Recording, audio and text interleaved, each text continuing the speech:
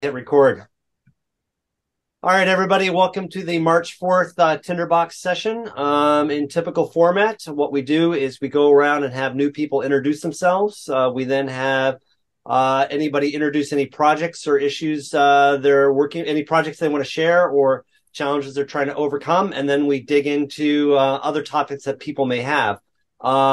We actually have a demo for today. Roger Alexander and I, over the last couple of weeks, have been working on a integration of Tinderbox with ChatGPT. So we want to demonstrate that today. And then last week's session, Mark Bernstein and company had talked about using mermaid JavaScripts to be able to do visualizations. And so I want to just demonstrate on how easy that is to do. I would say within 15 minutes able to take the mermaid elements and integrate those in to demonstrate how you can do that within Tinderbox. And then likewise, I'll revisit a radar chart model I built about 7 months ago using that same methodology. So if we have time, we can go through that as well. Cool. So let's jump in. I don't see anyone new. I haven't seen Kim for a while. Dave G, I don't think I've met you before. Maybe I'm mistaken. Yeah, you're on mute if I can't hear you, or your microphone's not working or something.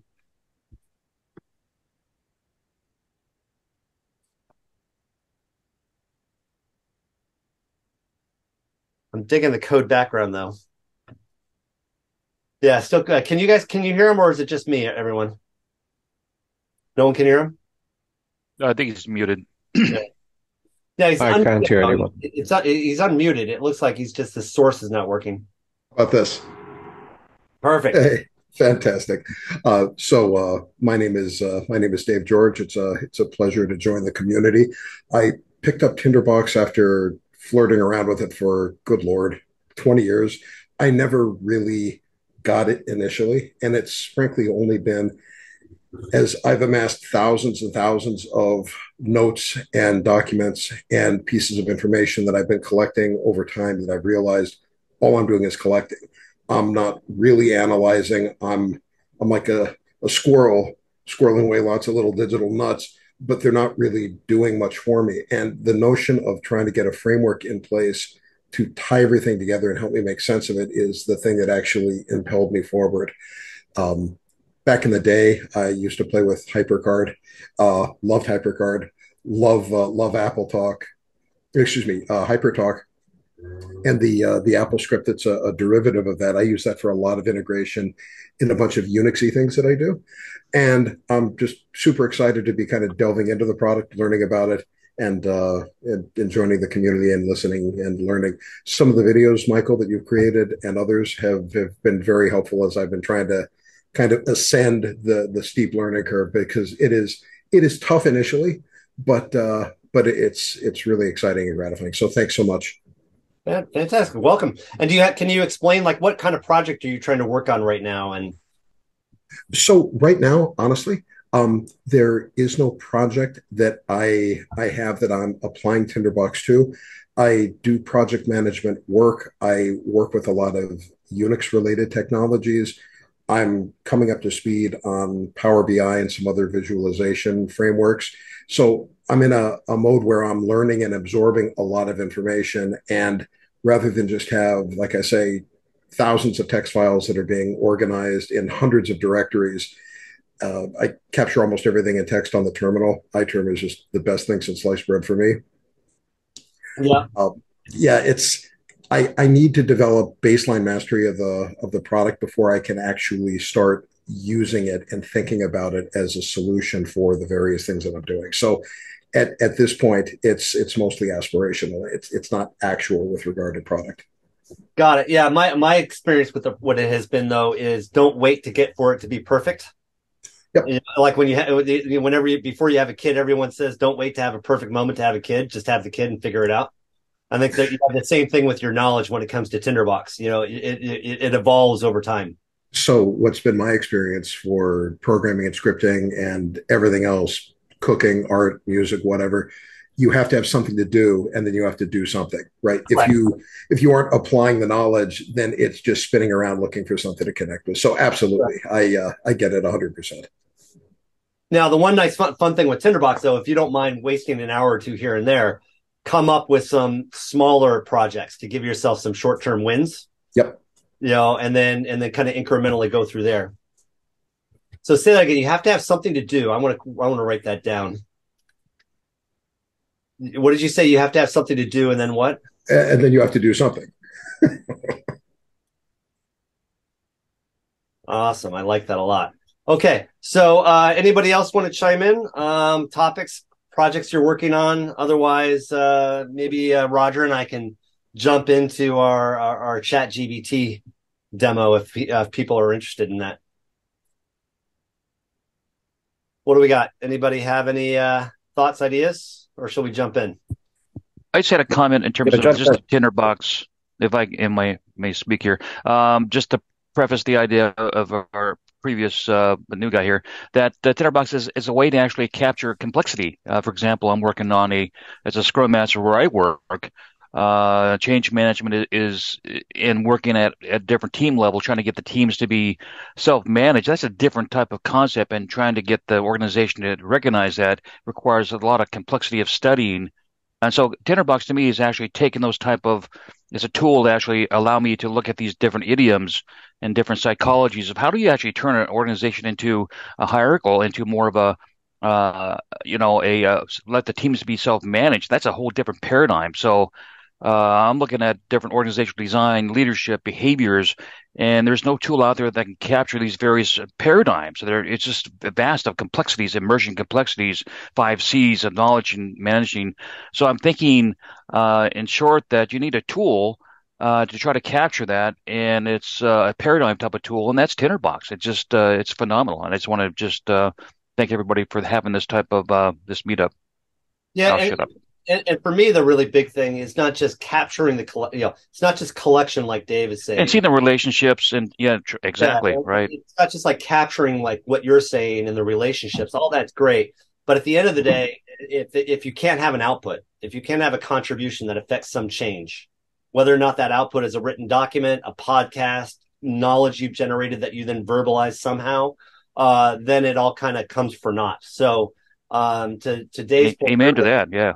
it's really critical to start with like even if your goal ends up moving in the end, starting with a goal so that you start on your journey, and then halfway through your journey, you might actually realize that you need to change your endpoint.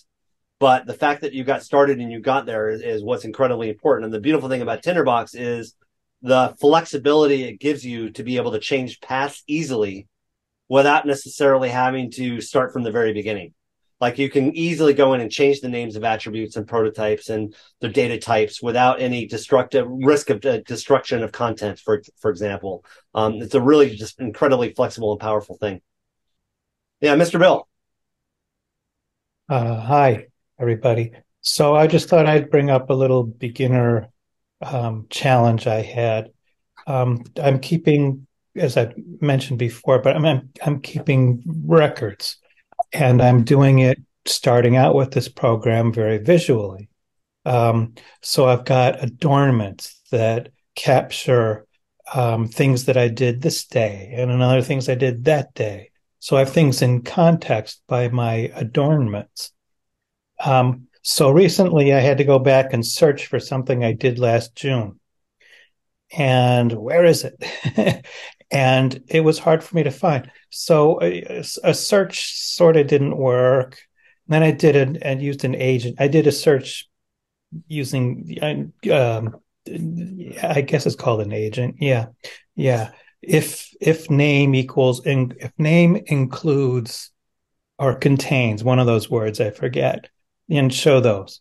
So I got my result. I found my little note, but it came completely out of context. I still don't know where it is in the map. Um, so it's making me lean towards, and Michael, I think you push this too, or promote it, outline view, where things could have been much more easier and seen in context, as opposed to map view using adornments. So that was a little challenge I had. That might be a newbie kind of a thing, but trying to search for something that's within context in a map was not so easy So, because so, I lost the context. so quick question. When you say adornment, can you A demonstrate? box. I know. So essentially what you're saying is I used an adornment and then I would put notes on top of that adornment in a way to help me kind of visually see how things were organized. Is that what you're saying you were doing? Yeah, on this day, I synthesized X product and I followed these steps. Got it. And so here's what I did: one, two, three, four, five, and to make this product. And then the next day, I made something else, and I've got all So my steps. I think And, you're onto and something. I think you're onto something really important. And so let's run with this for a few minutes if you don't mind. So no, let's that's why I brought it up. so let's say I go here and I'm sharing my screen and I've got a map view and we're going to have an adornment, right? Actually, you know what? I need to move. I'll figure that out later. I think if I move this down here. There we go. So let's say, so we're going to create an adornment right now, like that. So we right mouse click and we say adornment, right? Yep. And what would you title this? Well, let's just make it a recipe for tomato soup. Okay. Yeah, yeah. I did, and I synthesized. Yeah, that's good. All And you've right. got Then what would I put on tomatoes that? and onion. Added. I'm just making this up as we go. Yeah. Added four crushed four tomatoes or something. Okay. All right. This is just silly, but slice quarter of an onion. You may not like my tomato soup. Um, and then I don't know, quart of water. This is just terrible recipe. Don't follow this. Yeah. How Um, about some carrots? heat a boil for 5 minutes. Again, don't follow this. I'm just making this up. Mhm. All right, that's what I did. Um, Tomato soup. Let's call that batch one or something. This is my trial. All right. And then and the next time I do it, I might use some other completely different ingredients or whatever. Okay. So I completely get it. And this is a really super cool idea. Now, to a certain extent, this is, and if you go back and forth, this is why we've been having conversations in the backstage, at least lately, as for what we've loosely been calling a diagram view. But we can come to that in just a minute. So you come in, you start in map view, and you just go like this. And now later you want to, what did you say you want to find? Well, now I'm up to batch 20, and maybe I went and entered a batch in a competition, and I want to go find what are my notes about the competition. It's in one of these 20 batches Mm-hmm. of adornments, and I go, where is it? Which batch did I send out for the competition? Okay. It's So, actually which product did I analyze at Brookhaven National Laboratory, but tomato soup sounds yeah. more All right. interesting. So this is great, and this is a really effective way of looking at it. Now we pop over to outline view. You'll see here we've got a bunch of notes, right? And over Yeah. here, and if you go over here, we've got our in our batch view, we've got this. Now I'm gonna suggest something to you in just a minute, and I might need because I don't use maps and adornments that often. So I might need Mr. Anderson's help real quick. So on the adornment mark, if we do the on add, right? So let's say I go in, let's go here real quick, and I'm going to go in and add prototypes on this quickly just to help us with this. So I'll go like that in the prototypes. We'll call this P note, and I'm going to add in. I'm going to add in a type. All right, and type, and let's call this the next attribute we'll add in is called batch name. All right. And again, like you, I'm brainstorming. I might totally, and then over here, you'll see I'm going to set these in as a set. And I'm going to set this as a string. Okay. So we'll create those. And so like, I'm kind of brainstorming this out a little bit as well. So I'm going to assign this prototype to all these notes so that they're there. And so if you go back here, you can see that we can see these notes have that prototype now, right? Yeah. All with me so far? So we haven't really changed much other than the fact that we added a prototype. So one of the things that you were saying is I'm looking for the elements that are on the adornment tomato soup batch 1. Right? That's kind of No, I'm looking for a note. I'm sorry. Go ahead. I'm looking for the I'm note. looking for a note, and it might be in one of 20 batches. Okay. I don't know where the note is. Do you know the name of the note? I know it contains, well, call it competition. In my case, it would contain something called BNL.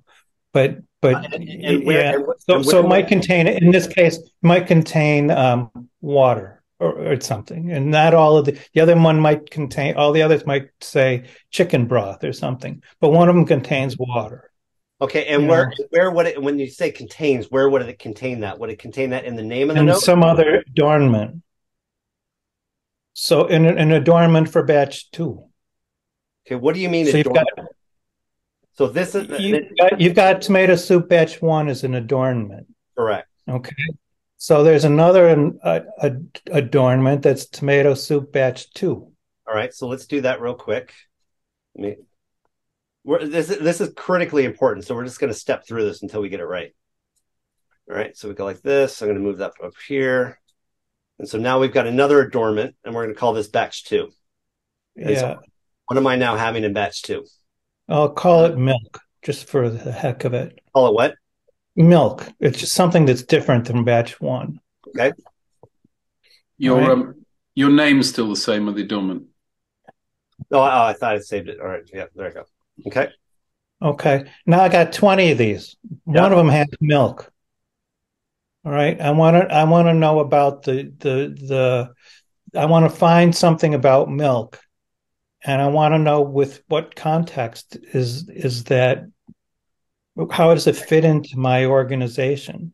Right. If I do an agent and go look for milk, it'll find milk, but I won't know the adornment that it's in, so I won't know the context.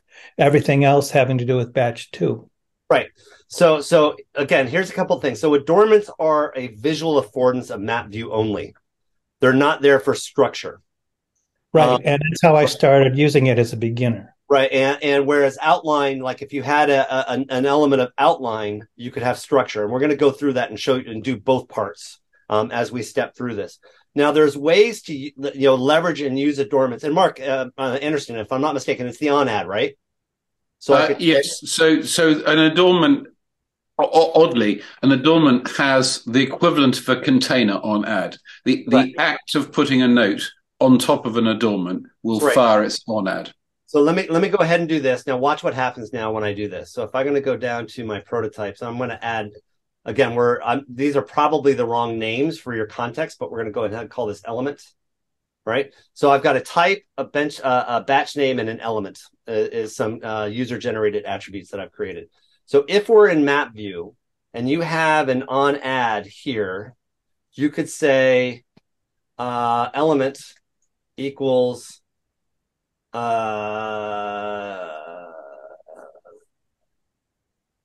do I, Mark, what would I say to get there? Because I'd have to. I think if you, to answer Bill's question, what he wants to know is note milk needs to know it's part of batch 2. So if batch 2 sets type or whichever one you're calling it, batch name.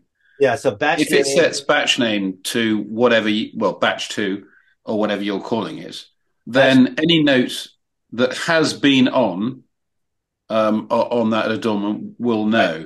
Right. I mean, this points to the problematic way of trying to use adornments as a query. It's actually very.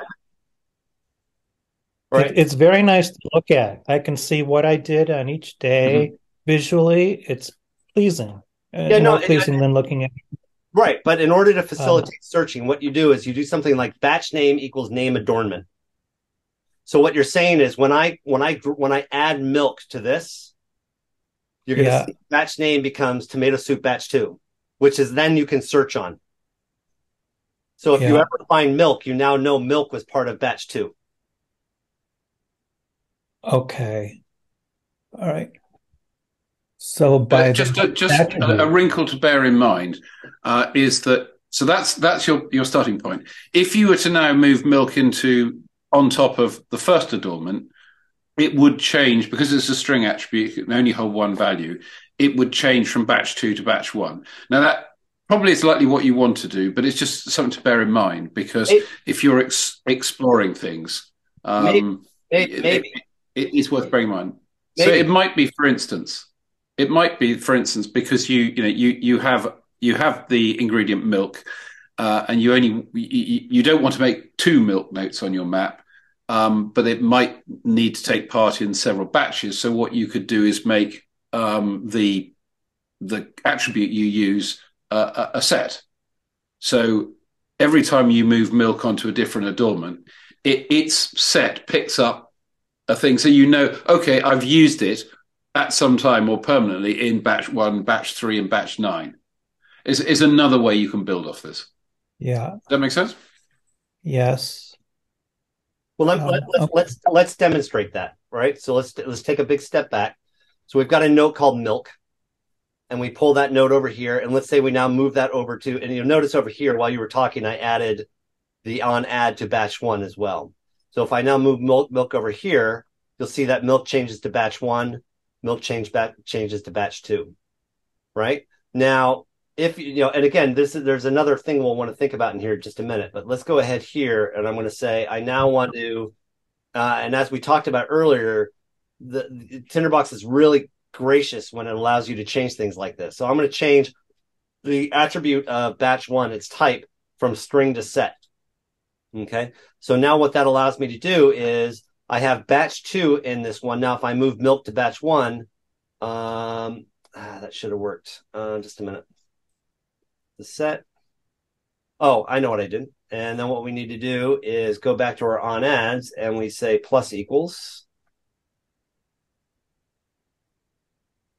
Okay, because now what we're saying is take what already exists in batch name and then add anything new to you have it. So if I do this, you're now going to see that milk is now associated with batch 1 and batch 2. Now that doesn't really work in your context because you want to leave milk here and you want milk there, right? So I would make a different note, right. but yeah. But the question is, do you want to make a different note, or based on what we were talking about before in our previous classes, where if I go to resources folder and we'll go here and we'll call this ingredients, and we'll call this one milk, and then we have tomato, and we have carrot, right? So what you could do is have a resources folder that pulls these original notes into your map view via an agent, and then you can be dragging those aliases of that note milk onto those attributes. So then now this ingredient I call milk, I've now used in these 5 different batches, and we can demonstrate that to you right now if you'd like to go down that path.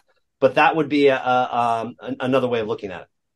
Yeah, it requires thoughtful planning, like making adornment names attributes, which I had not thought about when I started making my collection of notes.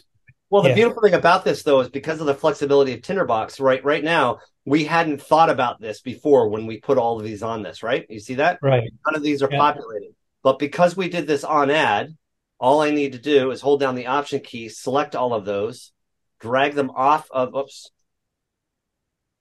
hang on. Boil for 5 minutes. Okay. All I need, I don't know what I did. What did I get in here? I moved something in there. That's what I did wrong. Okay. So then all you need to do is drag them off. And now they all are going to take on that. So you can use your same process you've been doing and simply do the on add and have them all capture that name. Yeah. That's part of your. But Michael, this is not an unreasonable request. Certainly, your way is more elegant, but it is possible to write these queries without having made it easy. It just is a little bit harder.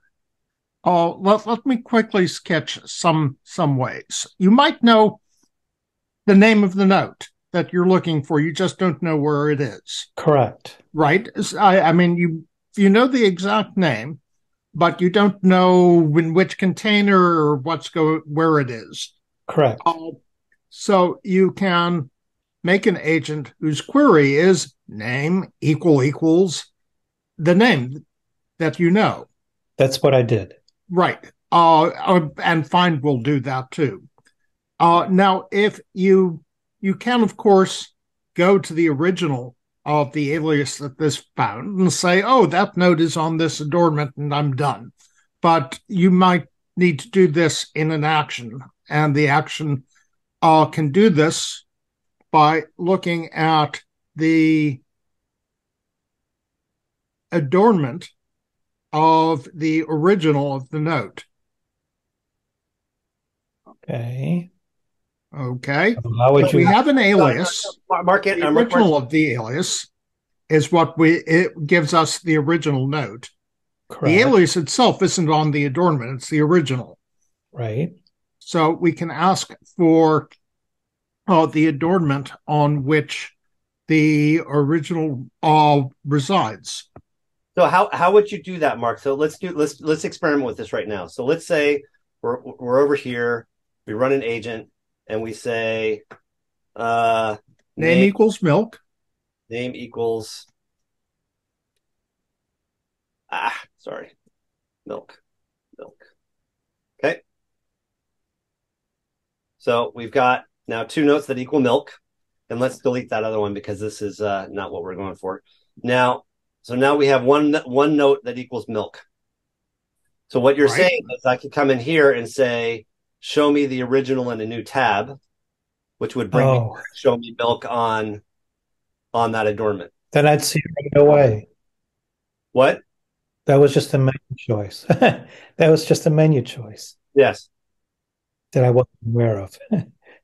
Okay. Now, Mark, Mark Bernstein, you were saying something was that what you were saying, or were you saying something different? I thought you were saying, show me the adornment that milk is on, and I don't know how to do that. What you would, I think I may be wrong, but I think that the adornment designator in this context, no, that's not going to work. I take that back. What you would have to do is look what we're inside. Construct a list of everything we're inside, and we'll be inside two things, our container and our adornment. Remove the container, and the remaining item is the adornment on which we reside. Okay, so in this context, right now I'm en route and I'm not contained in anything. So I wasn't aware of this. This is the case. But you're inside an adornment. That's what I did. Milk is inside an adornment. That's super cool. So if we do this, we've got tomato soup batch 2. So if we run another agent and we say, whoops, let me do it again. Run another agent and we say, inside,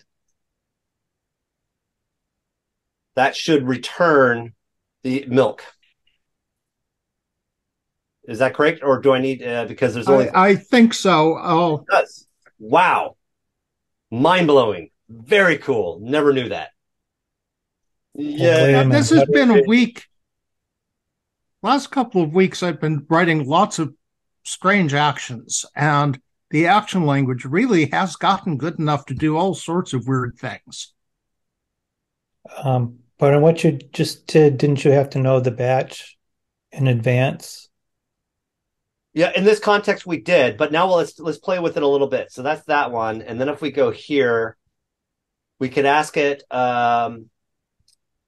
This is interesting. So if we now know, let's go. Where's our first agent? So we know milk's here. So this is milk. Then how could we know what? Let me adornment. Let me try this as a stamp. Maybe we could say, is there a way to ask milk what what it's inside. Do you know if there's action code for doing that? Yeah. Well, container will give you the container. Okay, let's take a look at that real quick. But the adornment isn't a container. The adornment's not a container, or is it? Let's see. The adornment's not a container. Right. Well, we can ask. We could say container original, or Give me a moment to think and let me come back. Yeah, to no this. worries. All right. So while you guys are, this is interesting conversation. It means I can keep my fun to work with maps and visual looking. But I was thinking, as I mentioned, that this is where an outline view, it would eliminate all of this because you'd have everything structured. If I had chosen to organize everything in an outline. I can explain one of the confusions here is it sort of goes back to how things came to be as they are, and that is that adornments are effectively a map only device. And queries work across the piece, and as such, if you write an agent query, it doesn't know about adornments because they only exist in maps. And if you're not in a map, then you get something back that you can't see. So that's sort of, I think, the origin story of this. But as we've just been seeing, you can do things like you can test that whether you're inside, i.e., on top of an adornment. What I think is missing at the moment, but I see Mark thinking furiously, is perhaps that I think that the reverse question, am I inside an adornment, isn't currently, or suddenly it's not, there isn't an action that does that for you. There may be something we can confect. Well, that little menu choice of find the original, if I can go find the original in the map view, then it's immediately clear what the adornment is. The other thing to bear in mind is that just in case people, another thing that you may be not aware of is if you're on a map, if you just start blind typing, with nothing selected, you just start typing the name of the note. Tinderbox will try and match it and will move the map to show you the thing. So if you just start typing milk, it should.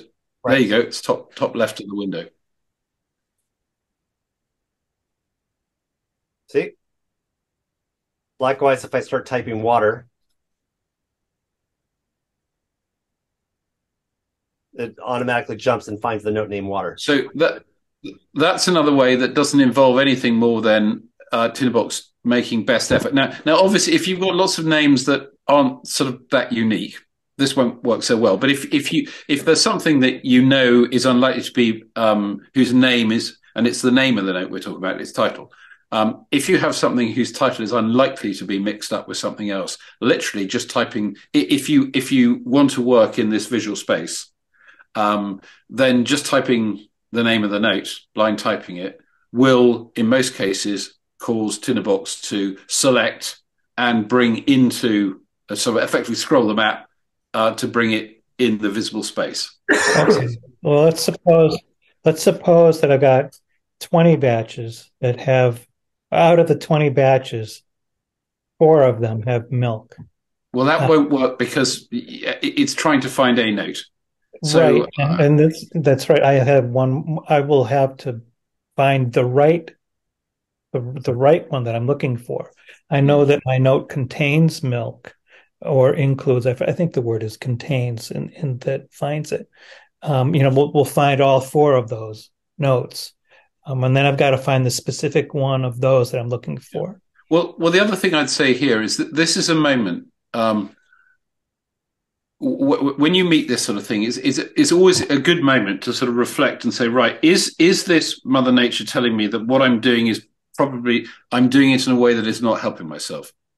That's not saying stop doing this, but for instance, if you're finding that you want that the way that you're collecting your information is making it hard for you to find, so that you can imagine an outcome, but you can't find any way to describe the outcome that you want. that sometimes is a moment where you might say, actually, maybe I'll record, this information in a slightly different way, so that, for instance, so I might need notes to know which adornments they are on or which they have been on, because I know I can query that. So if in other words, it's giving yourself the opportunity to ask questions can be answered. So it's not saying, and don't think of it as it's not a wrong thing. It's not like everything I've done now is rubbish and I'm straight in the bin. Absolutely not. It's just saying, okay, in order to do the thing that I want to do, if I can't do it in the way I imagine it happening, how can I just, how can I begin to just change things? Maybe something that, I just see as the title of a note might need to be. So for instance, a quart of water might want to have water saved as an attribute value, so that you can more precisely find things that are about water and aren't just making reference to water. The water in the title is incidental, if you see what I mean. Well, yeah, the amount will vary from batch to batch. Yeah. All right. So at the moment, outline is seeming like a better way to organize. But don't forget, it's all the same. This is the thing that people miss: is it's all the same information. Your notes haven't moved to a different space. The views are just different ways of showing you the same data. Right. If I do it in outline, then my batch 17 or batch 1 is going to be a container, so that in map view I won't see them. But in outline view, I'll see everything out. Okay, so here's another trick. If you wanted to have 10 batches and you want them to all be on the same map, but you also want to be able to sort of do things with them in outline as well. Now, and knowing that you say, if I make a container for each batch, then I can't see it in the map, or I see a container of another map. What you could do is you could leverage the fact that that the outline, fun enough, has something that, a bit like an adornment, can't be seen in other views, and that is a separator. Yep. So you could put a separator above your contents, which would be invisible on the map. But if you put below the separator and before the next separator all the things in batch 1, and then you have a separator batch 2, and that will give you the same visual tailback as you will be getting in the map. You could do that. Right. Now, let's go ahead. Well, actually, I thought about this before, and a comment came up in discussion. I had mentioned previously that adornments make that separation quality in maps that that separator line does in outline, and why aren't they coordinated? It was my question some months ago. Because right now, if they could all be the same, they could just switch from one to the other and find everything. And the response back here was that the separators in outline perform for a different purpose than the outline than the adornment in a map. So there's deliberate independence between those separators, the adornment in the map view and the line in the outline view. Which, well, as the designers here and tell me I'm wrong, but my recollection is that adornments predate separators. Separators gave us a way of being able to separate an outline without having to use containers, but they weren't, as to my recollection, added as being a proxy for an adornment. Yeah. But so what I described to you earlier is the fact that you can use a separator to give you the same sort of affordance, saying this section of the outline, which are all at the same level, but this between here and here, these are all the things that are effectively in this group. Right. That allows you to not nest things. And an accident of birth was, my recollection is, separators weren't supposed to allow you to nest notes inside them, but people found out that by accident you could, and there was no going back, because people who were using that were very keen that's there. So It also means, in that sense, separators immediately become more powerful. And one of the tricks people use it for is that they, in a map, or rather in the outline, they will nest notes under a separator, which removes them temporarily from the map because the separator is invisible. Therefore, everything inside the separator is invisible, but it's there. And of course, remembering the fact that all the notes are in the document, they're just not necessarily always in the view that we're looking at, or they may be in the view, but they're represented in a different way. Yeah. Yeah. Yeah. I had just these are, good idea. The new way of finding things within an adornment is wonderful. What I had thought about before was keeping up-to-date adornments and up-to-date separators, but that's double the work. And so I was I don't want to do that. So yeah, we've got lots of options here, and some that I was not aware of before. So one other thing that while you're exploring it, because you may be tempted to try and it might not have the result you want, so I might as well mention is that are you familiar with the description of smart adornment? Bill? not enough to Okay. So Mark, that's actually what I'm demonstrating right now. So if you look here, watch this. This is very cool. So I've ran an agent that says batch name. Let's look at this. I say batch name dot as string dot I contains batch. So find me all of the notes whose batch name contains the word batch. In other words, find every note that's been associated with a batch using that on add function we did before. You see that? Yeah. Okay. So then what I did is then I go into the agent and I on the adornment, I do, instead of doing an on add, I do a query. And I say, go find all of the notes whose batch name equals the name of the adornment. In this case, batch one. So let's do another one here. So I'm going to copy this one. And now we're going to say this one's batch two. And as soon as I do batch two, you're going to see in just a second when it updates, that milk is going to move on to batch two. So this is another way that, and resources, and this one is, and it's not going to because it's confused here. Let's do that for the purposes of this demo. And update now.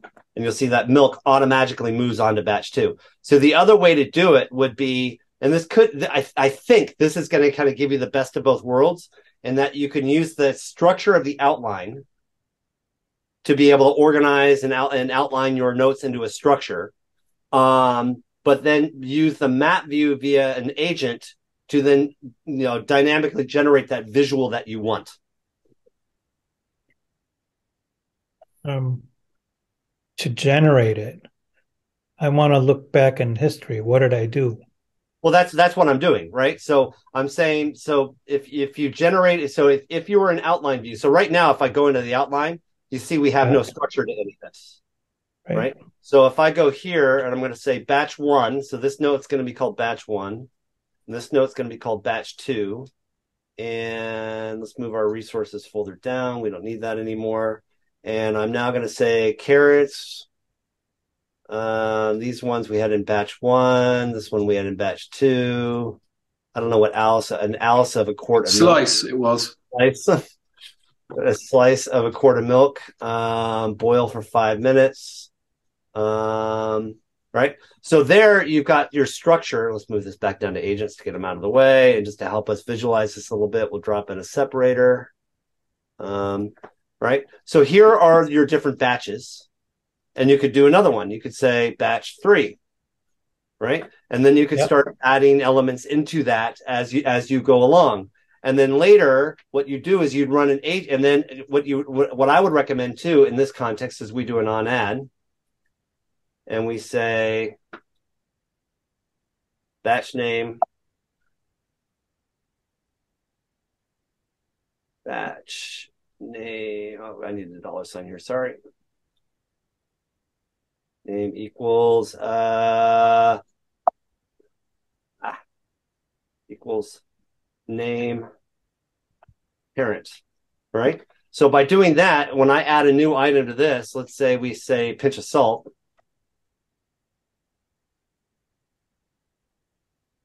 And then you'll notice here, if I add that now, you'll see that batch, the name is batch 1. And so then on this on add, we also want to say prototype equals P note. So now that we've done that, when we add a new ingredient to this batch, it's going to assign the prototype and the name of the parent, which is batch one. So now if we add another one, we'll say pinch of pepper.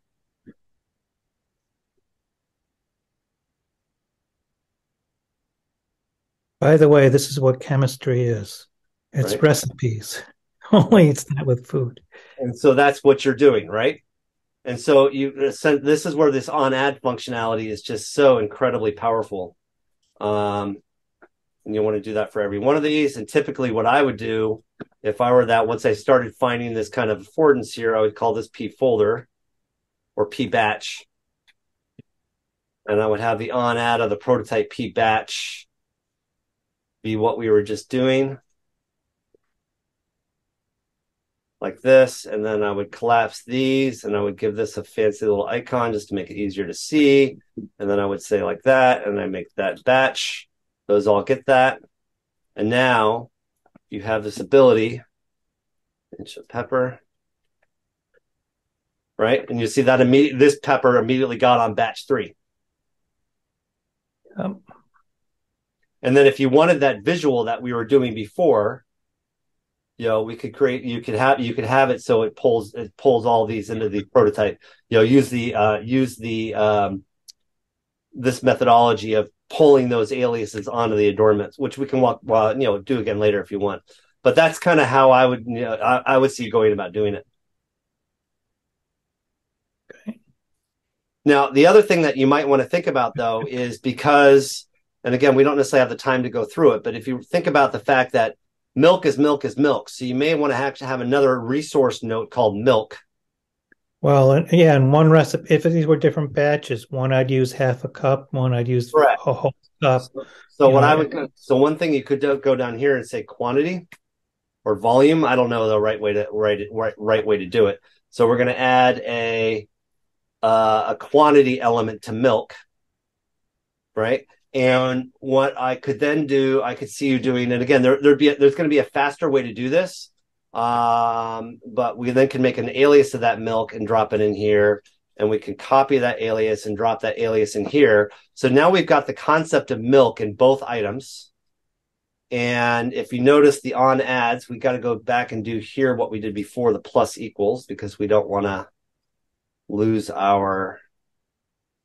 And we're going to do it down here so it affects everywhere. Okay, so now you'll notice that I've got milk in both places. And let me P note. I got to reset it. Okay, and I need to move it down here so it gets batch 2. Did I not fix that? Oh, that didn't fix that one. There you go, plus equals. You'll also, because you changed batch name to from a set to a string or vice versa, you need to change it back again. Yeah. So now you'll see here, I've got milk, the ingredient milk. There's only one note called milk. There's the aliases of that milk are in both batch 2 and batch 1, and we can see that by looking at the fact that the batch name attribute has been populated. So now when I go do a search on milk, I can quickly see that milk is in batch 1 and batch 2. And this is what I was thinking here in this milk. We're going to put quantity here. That's why it didn't show up. Quantity. So in this milk, we used half a cup. Whoops. And in this milk, we used 2. No, you can't do that. That's not going to work because it's aliases. Yeah, so we'll have to figure that out. There's ways to go about doing that. Oh, the other way to do it. This is how you do it. This is how you do it. You call this one half cup milk, right? And I see what I want. I see where my mind was going. You call this one half cup milk, and you call this one 2 cups milk. Actually, you know what? We want to change these. So they're both. I'm going to delete these notes. So we've got a note called milk. Right, and I'm going to go here and I'm going to say ingredient.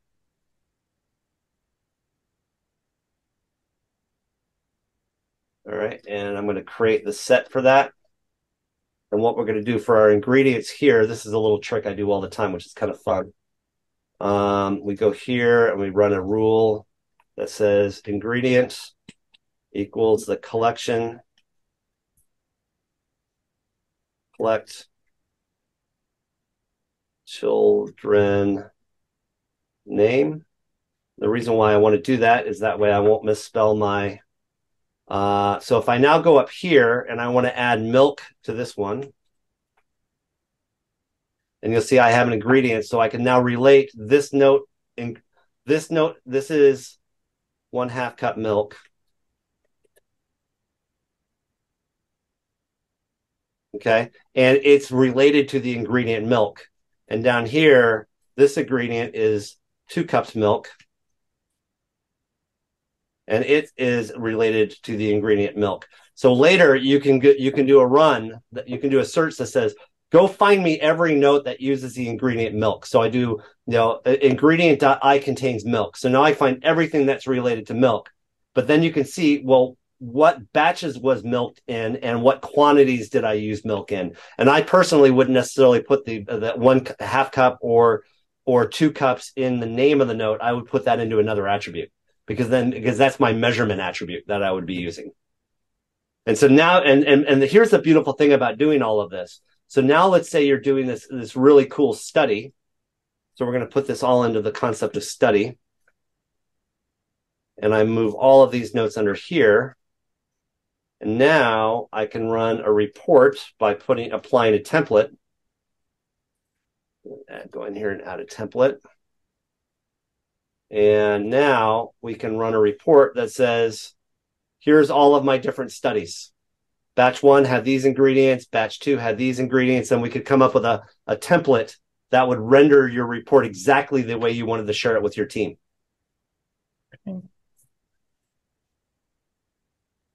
Hopefully this was helpful, or at least stimulated some ideas for you. Well, yeah. So thank you. I would do things a little differently. Yeah, some of it is just I can take right away.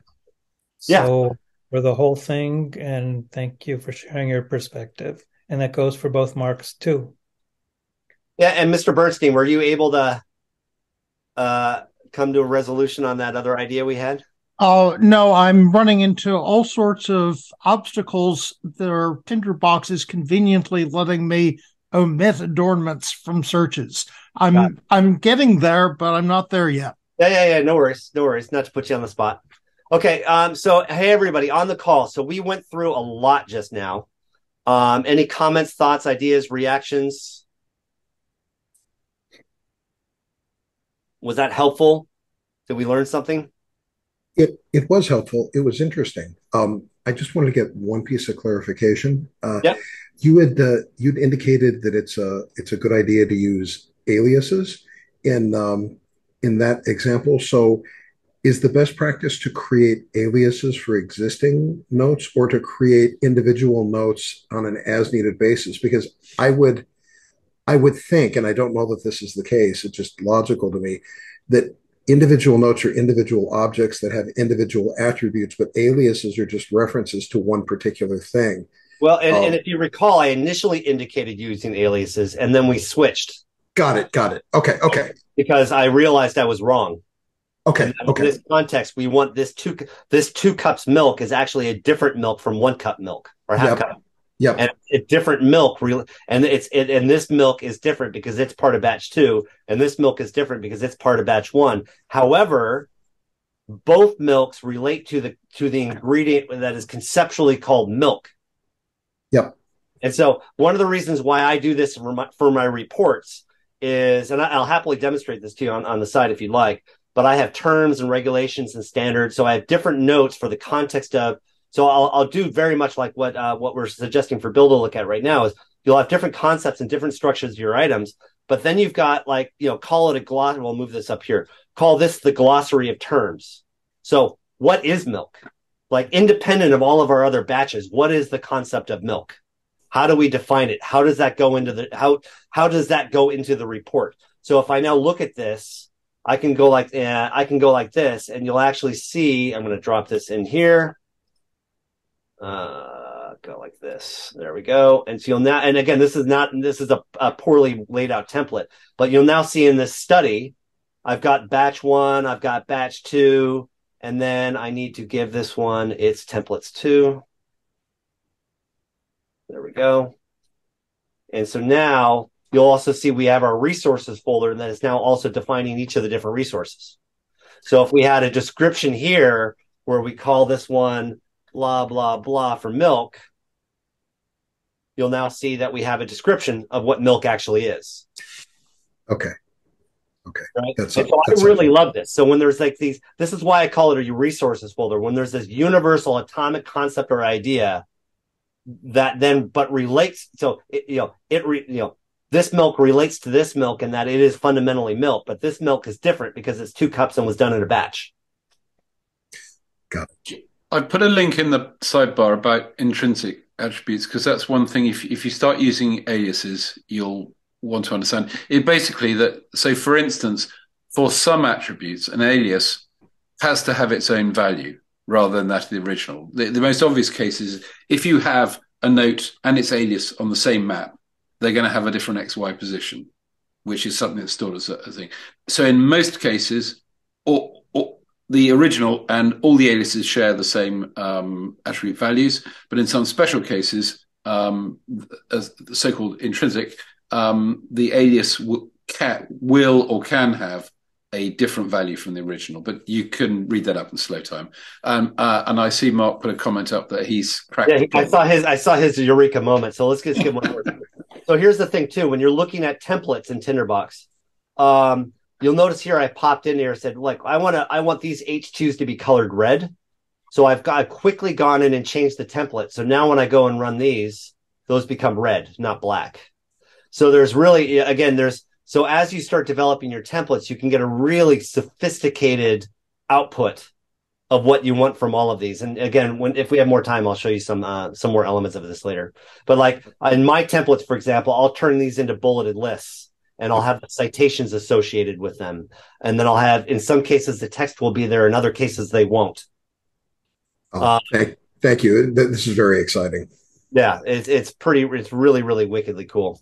And Mr. Bernstein, we saw you go eureka like this. So let's see what you got. You're muted. And Bill, great question. That stimulated a really nice conversation. Good. Got more sophisticated than I anticipated. Well, unfortunately, that was probably my fault, but no, I mean, it was a good. It generated a lot of thought. Okay. With luck, you have a window that has a test adornment and containers A and B and a node called probe. The problem here is that we need to go through the document and ask, for every note, A, is A on top of an adornment? And if so, what is that adornment?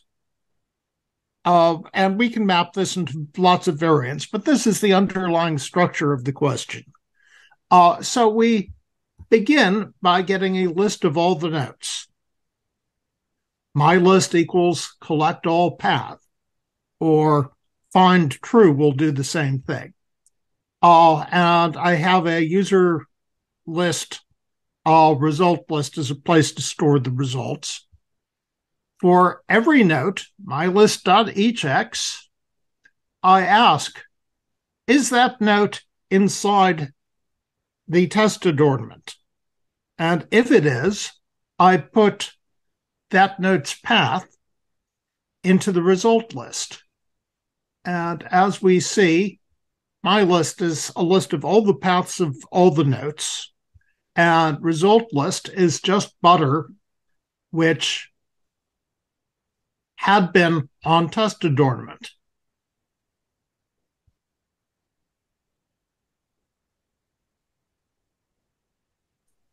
I like that.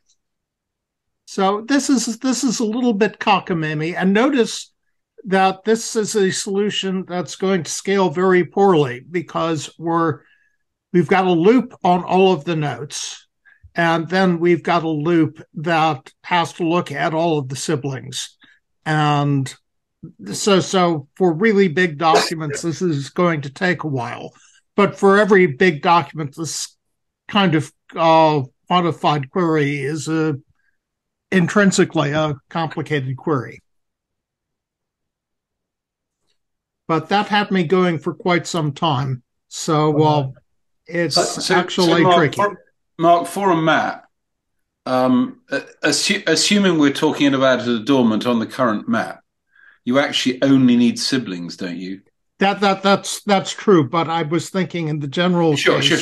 we've got this document and we've got a milk that's somewhere, but we want to know what adornment it's on, and we don't know where it is. So we really do have to go through all of the document looking for a milk that's on an adornment.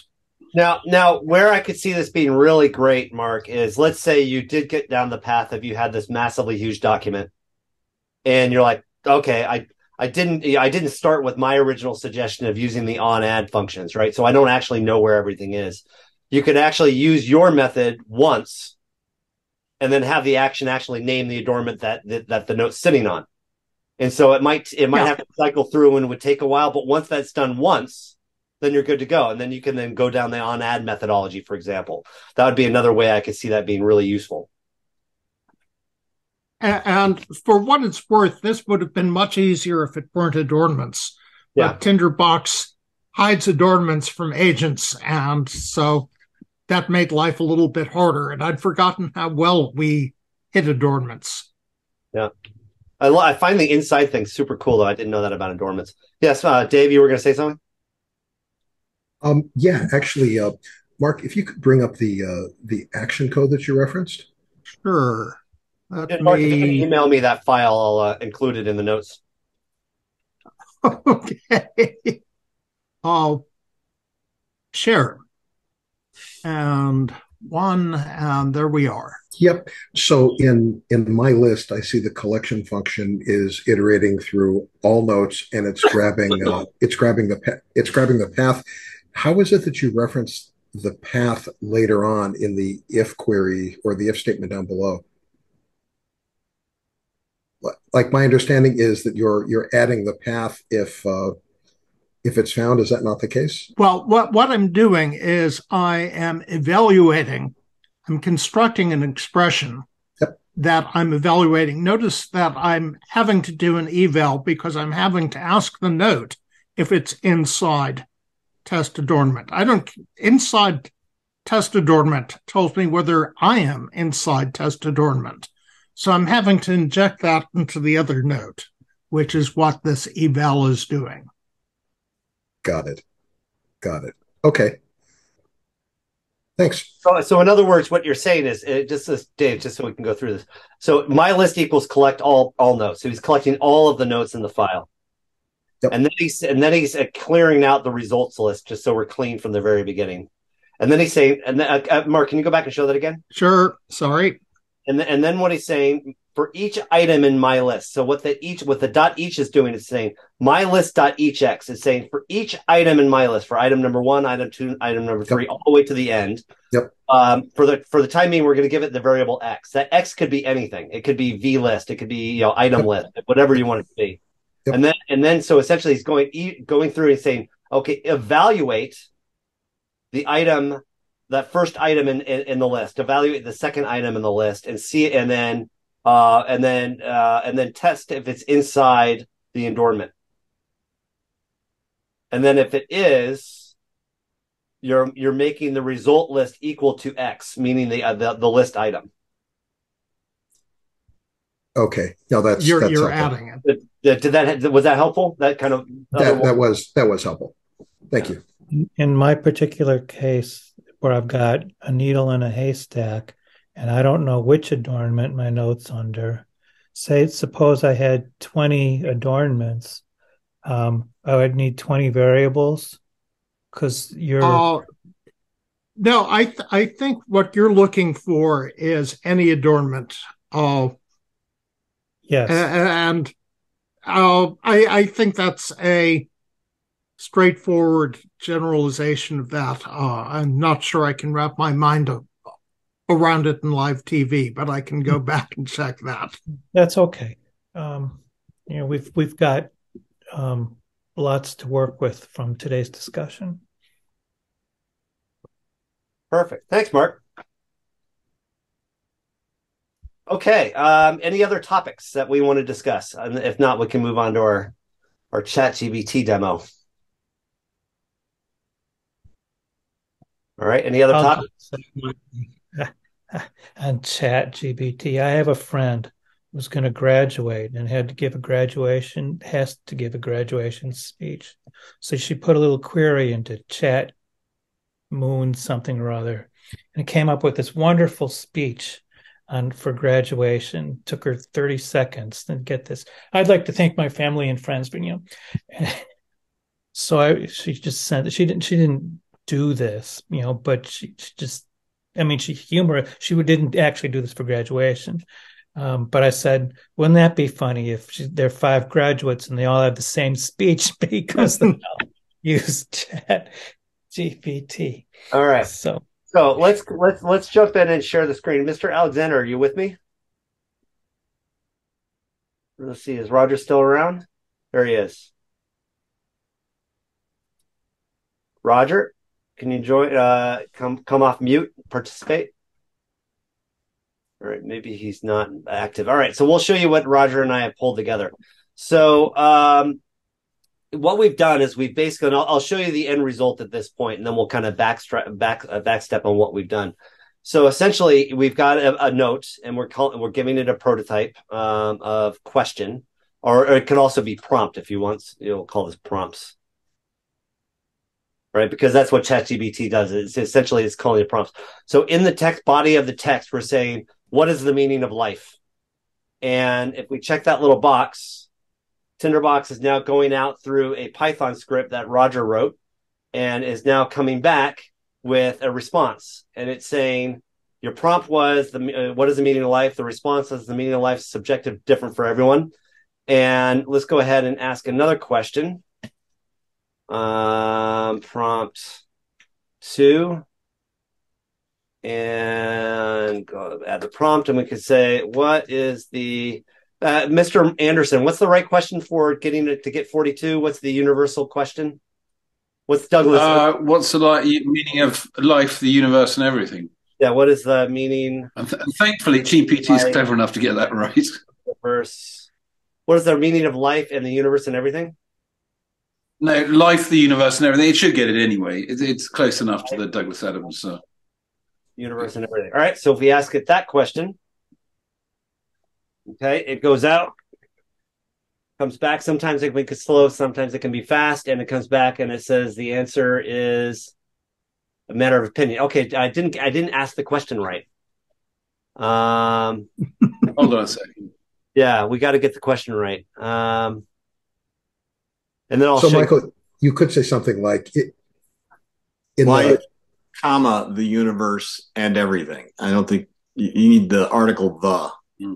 All right. So, what is the meaning of life, comma, the universe and everything? That should come. Let's do it again.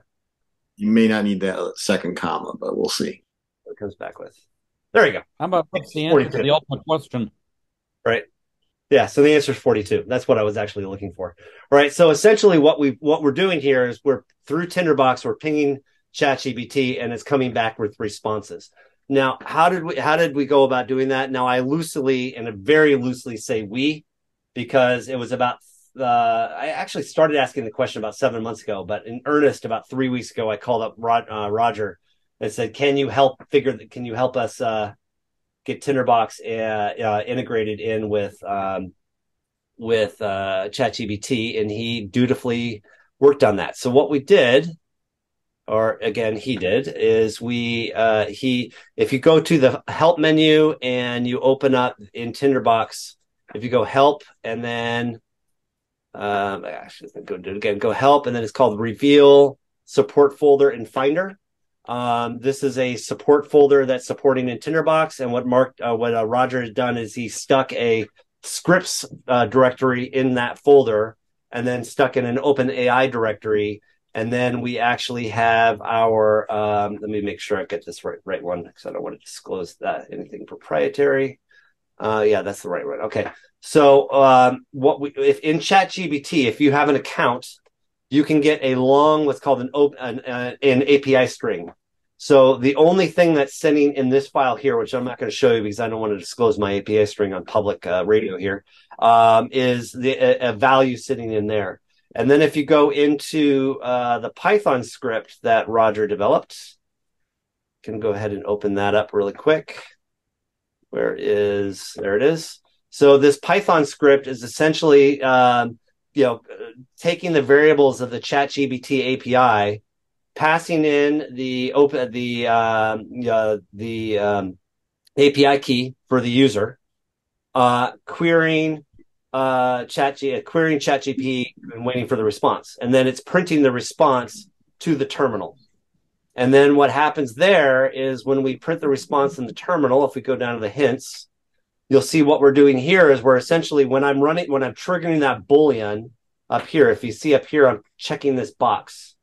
Well, what's that doing here is it's saying the function's constantly running. So it says, if run ChatGPT is true, then what we want you to do is we want you to create a variable called vResponse. And then we want to run the run command and then pass that Python script, run that Python script via the run command and pull the text of that particular note into the Python script. What that then does is, and so that's how you actually get ChatGPT to go, ask and find a question. And when it finds the question, if you have, if you're printing to the terminal, the run script the result of that run script will be then populated into the variable response. And then from there, we're saying Tinderbox, create a note, create a path for that note. And so up here, you'll see here, what we're saying is make the path of the note, of the current note. So if I've got prompt here selected and I check this, which I'll do right now, what it's doing is it's now saying, okay, vPath is equal to the current note. And then what we say is then make the response. So then add the response plus the response number. And so that's how we're getting this new note created here. So if I do that again, you're essentially saying, when you get a response, create a response, iterate on the number, and make it a child of this current note. That's what we're doing with this particular step. We're then saying, now that you've got this note that you've just cobbled together, we want you to now create that note. And now we want you to make the text of this note equal to the date of now, the format, properly formatting that date, and then interject the prompt, put a couple line breaks in, stick in our prompt, put a couple line breaks in, stick in the word response, and then add the response. And then what we want you to do is, and then here I've been estimating the costs for how much each transaction is costing. It's like minimal, but over time I want to calculate how much I'm spending playing with ChatGPT, and then make the is run ChatGPT equal to false. So in doing that, then this is here you see we get today's date. So you can see I've asked this question at 10:13. I asked this question at 10:18, and I asked it again at 10:18. And that was the prompt that I asked it, and then this is the question I've got, and it roughly costs this much in pennies. Right. So basically, the way ChatGPT estimates the cost of a service is it's one token for every roughly 4 characters. And you get 1,000 tokens. You get it's one token for 4 characters. You get 1,000 characters per token, something like that. So roughly $20 is equivalent to about 750,000 words. Is how I've estimated out this effort. And so long story short, that's all that, I say that's all we needed to do. I mean, Roger's been very kind in saying it wasn't that hard, but really all we did was build the Python script on the Mac OS. We installed Anaconda, we installed the OpenAI API, and then we created a Python shell to be able to run this Python script. And that was it. And so now we can successfully interrogate ChatGPT right from Tinderbox and create notes. So let me give you another one, which I find really interesting, Pim's research. And if I can say prompt, and we say, please give me 10 personal information management systems. Give me 10 published personal information management system adoption research studies from the last 10 years. 10 years. Typo form. Include a URL to the study. What did you say? Typo form for you from. Or okay, from. Thanks. Yep. Thanks. Now, this is where I've learned that ChatGPT is absolutely a professional bullshitter, right? It's going to make up 10 research studies that don't exist. And it will actually give URLs to those 10 research studies that don't exist. So I read an article. It was hysterical. It was extolling the virtues of ChatGPT and how amazing it is. And it is. It's very exciting. And then the author said, my only problem with it is when it's wrong, it's confidently wrong. And that just made me start laughing because it absolutely positions answers as a bona fide go. This is the truth. You're really going to enjoy this. It's like, wait, that's wrong. So here you go. This is Exploring the Adoption of Personal Information Management Systems, an exploratory study 2009. URL doesn't exist. I can't tell you how many times I've experienced this. And keep going. Stick them in the information archive. For instance, just sometime around Christmas, nearly all of Texas A&M's spatial hypertext papers winked out because the CSDL subdomain of TAMU edu was closed. And when he asked the librarians, I said, what's the problem? You go look it up on the internet. I thought, well, yes, maybe librarians haven't quite got with the whole web thing yet, but as it happens, it's in the Internet Archive. So if you aside from the GPT and because I don't think it's going to make up a URL. So if it gives you a URL and doesn't work, it's well worth trying the Internet Archive. All right, it may well have that paper. Okay, that's good. Let's see if that's the case. So I'm doing another one too and say, give me the authors now. And now it's giving me authors. Yeah, Google Scholar, just type in the name, title. I've done that, and it comes back with nothing. I have had GPT completely it won't make up a reference. What it will do is it will confidently give you a reference that does exist, but which doesn't contain at all the subject that it has confidently told you is in there. So it's the problem of it being a probability model. It's sort of got to the edge of something and thought, oh well, the following must probability in probability terms follow on from what it suggests, and it doesn't. It's just it's a limitation of large language models. They don't know what they don't know. Right. So, Michael, this is super exciting. Thanks for the demo. I've got a question that's not directly related, but it would be so helpful to understand if there was a way using AppleScript that you could tick that checkbox that you've established. If you get back to a new note to do a query.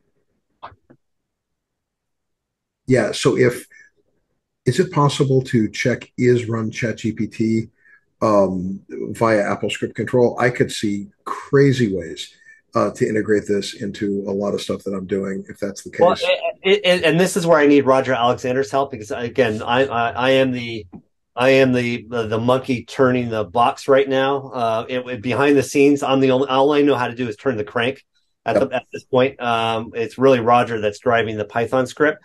Now, my reaction is if AppleScript can trigger a Python API, then I would not see why you couldn't. Right? The ChatGPT API is open. You can integrate to it. I don't know enough to know about how one integrates to the API through AppleScript. Sure. So the question I guess I have is the checkbox is run ChatGPT a structure within Tinderbox? And my No, no, assumption is that's the case.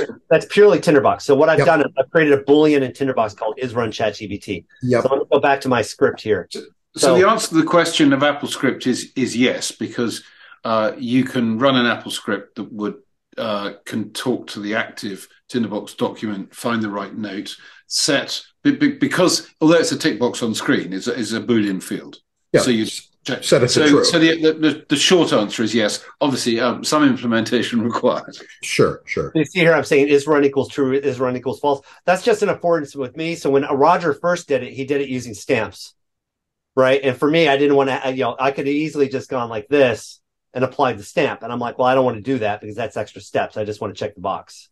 Sure. And so that's all we did was, because you could have similarly, if you watch this, let's go in here and we go to stamp, right? And if I create a stamp, Chat GPT, and I take all of this code up to here and just drop that into a stamp, right? That could easily be triggered from a stamp. Sure. Right. Yep. And again, I know what I did. I missed I didn't declare the variable, so it's obviously not going to work. Right. So now if we do that, okay, now it's going to go out and find it. So this was just a way for me to make it faster. Yep. Thank you very much.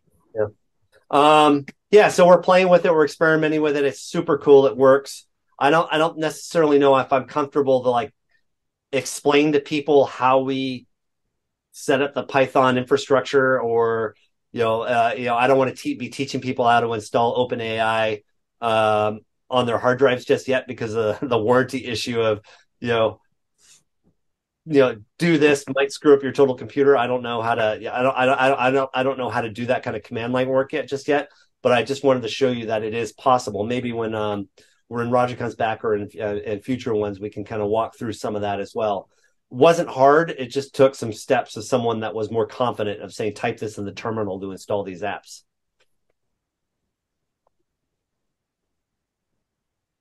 All right.